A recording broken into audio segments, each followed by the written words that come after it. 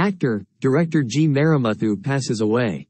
Actor, director Marimuthu, who was recently seen in the Rajinikanth-starrer Jailer, passed away on Friday. The 57-year-old actor reportedly succumbed to a heart attack at 8:30 a.m. in the morning. The actor was said to be dubbing for the Sun TV soap, Ethir Neechal, in which he plays the role of Aadhimuthu Gunasegaran. Marimuthu started his career with a supporting role in Ajith's 1999 film Vaali.